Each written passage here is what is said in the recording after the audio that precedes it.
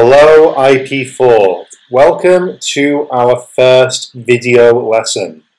So as you know, we're not going to be able to go into school for the next few weeks, and so we are going to be continuing our current English chapter with these video lessons. So this is a little bit different to the video lessons that we did during the summer, because those lessons, they were reviewing what you did last year. But now we are continuing with the work that we have already started this chapter.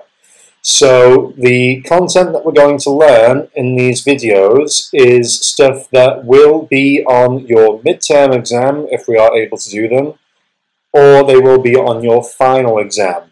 So these videos are important. It's important that you watch each of these videos, that you listen carefully, and I would suggest that you make notes as well. If you don't want to make notes, that's okay, because I will be putting the PowerPoint presentation that we're about to do onto the e-learning platform, so you can read that at your own pace. But it's very important that you stay on top of our video lessons, that you watch the videos carefully, and that you remember what we've learned during them. Because these video lessons are replacing the work that we would have done in class, and so we're not going to do this stuff again. We're only going to do it on the video, and we're not going to do it when we get back to school. So, because we started English Chapter 5, Capitalization and Punctuation, right before Christmas, and right before we stopped coming to school, what I've decided to do, during this lesson, we're going to recap what we did in our first 2 or 3 lessons before we had to come home. So this lesson is going to be stuff that you've seen before, but our next few lessons will be things that you haven't yet done. Okay, so lesson 1 of Chapter 5, Capitalization and Punctuation, is a recap of what we did before we all went home. So this lesson is going to be recapping capitalization and end marks. So we already know all of this, but we're going to go through it again quickly.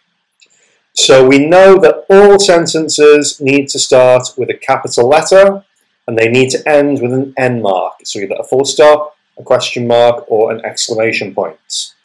We need to add capital letters and end marks if we ever see a run-on sentence, so that we can separate it into 2 separate correct sentences.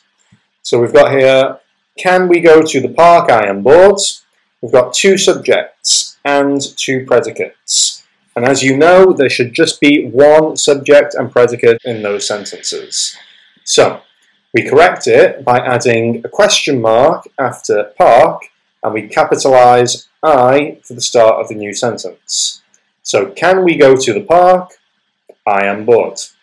So, statements begin with a capital letter and end with a full stop. And you already know that statements give information. So, an example, an eager beaver built a dam. So, we start the sentence with a capital letter, end with a full stop. Questions begin with a capital letter and end with a question mark, and questions ask for information. So here's an example. Where did you leave your backpack? We start with capital W and we end with a question mark. Commands begin with a capital letter and end with a full stop, and they tell someone to do something. So if I say, bring me your homework, I am telling you what I want you to do. We start that with a capital letter and end with a full stop. And exclamations begin with a capital letter and end with an exclamation point. And as you know, exclamations show strong feeling. So if you're really happy, if you're really excited, if you're scared, if you're angry, if you love something, if you hate something, we use exclamations. So if you've just been to the cinema and you really enjoyed the movie, you might say, that movie was amazing. That is a strong feeling, begins with a capital letter, ends with exclamation points. So as well as capitalizing the beginning of a sentence, we also know that we need to capitalize proper nouns. So proper nouns name people, pets, places, and many types of things. So my name is Joe. My name is Joe. So we have a capital letter on my name. My dog's name is Poppy. So again, pets, you name them with a proper noun, capital P for Poppy. You don't capitalize D for dog, because that's a type of animal, but you do capitalize the name of the pet. I am from England. England is a country, it's a place, so we capitalize that with a capital E. My birthday is in May, so that is the name of a month, and we capitalize the names of months, days of the week, and many, many other things. So, we talked already about needing to capitalize names. And when you capitalize a person's name, you need to capitalize all of the names. So first name, middle name, surname. You also need to capitalize any titles that are being used, and initials. An initial is when, instead of writing someone's full name, you just use the first letter of that name. So, my name is Mr. Joseph Bradley Armstrong. You have the title, Mr., needs capital M. My first name, Joseph, needs capital J. My middle name, Bradley, uses capital B. And my surname, Armstrong, uses capital A. Now, you probably know the author, J.K. Rowling, who wrote Harry Potter. She doesn't use her full name, Joanne. She uses initials, J, and then K for her middle name. And then, of course, we capitalize R for Rowling as well. Dr. Claire Jones, again, we've got capital D for Doctor, capital C for Claire, capital J for Jones.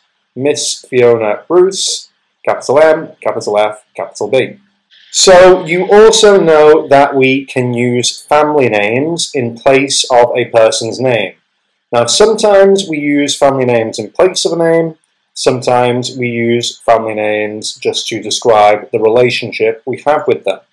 So it's important that you only capitalize a family name when it's being used as part of a person's name or in place of a name. So we've got two sentences here. Dad went to the mall with Uncle Jack and Grandpa. We're using Dad as a name, Uncle Jack as a name, and Grandpa as a name. But my mum and aunt stayed at home with my grandma. I've not actually used these family names in place of a name. I've just used them to state the relationship I have with them. I've not used those words as names, so they do not need to be capitalized. Now as well, we need to think about how to capitalize titles. So when I say titles, I mean the names of books, movies, songs, TV shows, video games, and lots of other things. They are proper nouns.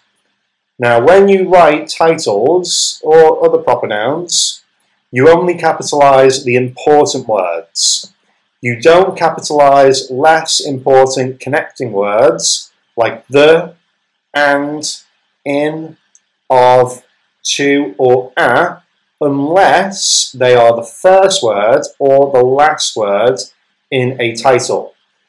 And when you write the name of a book or a song or a TV show or whatever, usually you would write it in italics. So italics are these words that are slanted a little bit like this.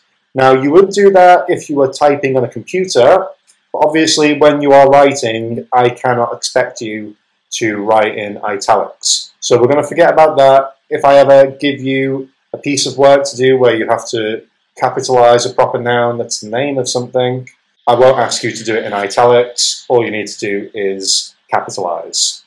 So here we've got the name of a book, The Frog and the Prince. We capitalize the here because it's at the very first word in the title, but we don't capitalize the here. So and the are not capitalized. The important words frog and prince are capitalized, and we capitalize the because it's the start of the title. Another book, Harry Potter and the Chamber of Secrets. We've got the important words Harry Potter, Chamber, Secrets capitalized, but we don't capitalize and, the, or of. The movie Avengers Endgame, capital A, capital E. You need to capitalize both parts of the name. And the video game Minecraft, again, capital M. Okay, IP4, that is the end of our first lesson. But before I finish the video, I just want to explain your homework worksheet to you. Okay, IP4, so you should have this worksheet. It says IP4 English Chapter 5, Capitalization and Punctuation, Lesson 1, Capitalization and End Marks Recap Worksheet. So it says, fix the sentences below by rewriting them with the correct capital letters and end marks. So you can see number 1, would you like to watch a movie? And you can see that there's 2 things missing in that sentence. So I want you to write the sentence again and make sure that you add any missing capital letters or end marks. Now, if you do not have a printer at home, that's okay. You can just write these sentences on any piece of paper you have. So don't worry if you can't print this. I just want you to write the sentences somewhere, again, with the correct capital letters and end marks. So you can see number 1 has got 2 things missing, so there's number 2. Then number 4 has got 4 things missing. Number 6 has got 4 things missing. Number 8's got 5 things missing. So make sure you add any missing capital letters and end marks. There may be some run-on sentences as well, so watch out for those. Okay, IP4, that is now the end of our lesson. So that was just a recap of what we'd already done in class over the last week or so before we had Christmas. But our next lesson is going to be moving on to a new topic, commas. So make sure you have your English workbook and your English textbook for that lesson. Your homework today was just to do the worksheet, but next time we'll be using the textbook and the workbook during the lesson. So please make sure when you watch the next video that you have your textbook and workbook ready with you. Make sure you finish that homework worksheet as well before you watch the next lesson, because at the beginning of the next video I will tell you the answers to that homework worksheet. But for now, that is all we need to do, so thank you IP4. Bye bye.